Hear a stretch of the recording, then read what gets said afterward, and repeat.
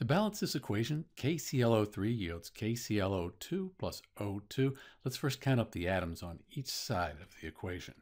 We have potassium, one of those. Chlorines, we have one. And oxygen, we have three. On the product side, K, we have one. Cl, we have one.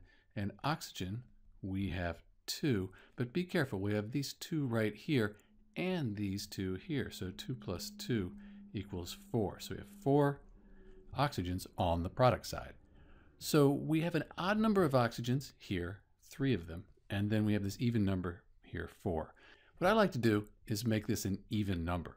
So I'm going to put a 2 in front of this whole molecule here, the KClO3 potassium chloride molecule. And now I have 3 times the 2.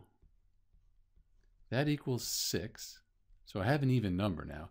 And the chlorine, 1 times 2, that equals 2. Potassium, 1 times 2, that equals 2. Over here on the product side of the equation, so I have 4 oxygens and I have 6 here. Why don't I put a 2 in front of the KClO2? And then we can update the oxygens.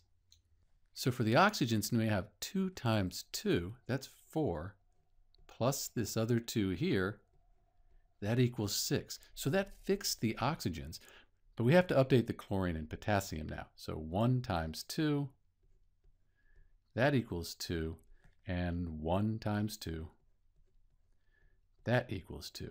And that actually solves our problem here. The equation's now balanced. We have everything on each side of the equation is the same. We're obeying the law of conservation of mass. The trick here is when you have an odd number of oxygens, it's often helpful to try to make that even. The other thing to watch out for is make sure you count all of the oxygens on both sides of the equations. Here we had the 2, and we had to remember these 2 also. So that's a balanced equation for KClO3 yields KClO2 plus O2. This is Dr. B, and thanks for watching.